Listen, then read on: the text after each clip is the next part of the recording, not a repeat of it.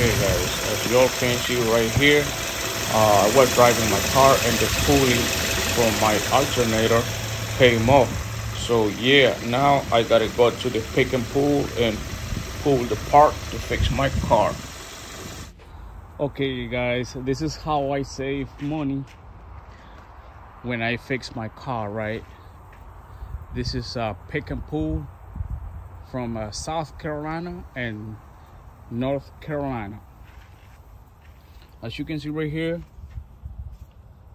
I'm gonna get this alternator off and put it in my Hyundai Sonata 2014. This is a Hyundai Sonata 2012, and alternator is here. It's gonna be like around 40 bucks. A brand new is like $500 or $600, and this one is easy to take it off because as you can see, a lot of parts have been already taken off, so it's easy to work. And as you can see right here,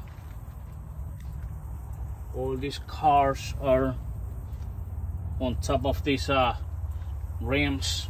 Yeah, so it's easy to work with. So I just come over here and look for my parts, take them off, take them back home, and replace the bad ones. Yeah. All right guys, thanks for watching.